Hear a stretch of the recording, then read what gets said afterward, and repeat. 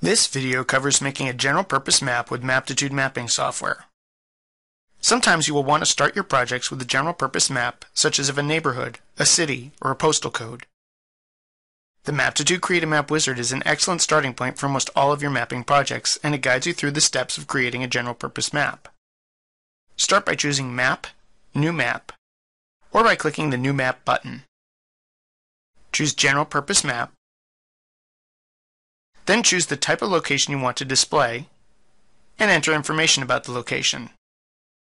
Note that depending on what country package you have, the names and types of locations will vary slightly. For example, the Australian country package lets you find suburb, and the UK package lets you find a county or district. And here are the options for the US country package, where you can find an address, city, state, zip code, etc. In addition, every Maptitude lets you create a basic map for anywhere in the world. For example, I'm going to choose World Country, enter a country name, and click Finish. That's all there is to it. Maptitude creates a map of the location you chose. Let's create another map. This time I'm going to use one of the country-specific locations so I can make a more detailed map. I'm going to choose State, enter the abbreviation MA for Massachusetts, and click Finish. You can also use the Maptitude Map Librarian to open an overview map or a pre-designed thematic map. Choose Map, Demographic Map Librarian. Then choose a map category, one or more maps,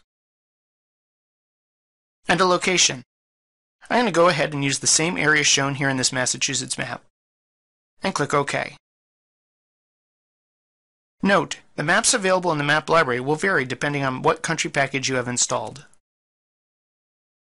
Finally, if you have more than one country package installed, you can specify the one to use when you create your map.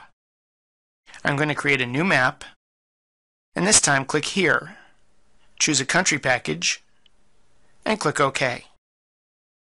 Notice, as I mentioned before, that this list of locations automatically updates for features that can be mapped in Australia.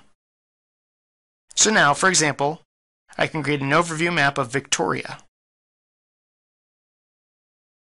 And that's all there is to creating an overview map with Create a Map Wizard and the Maptitude Map Librarian.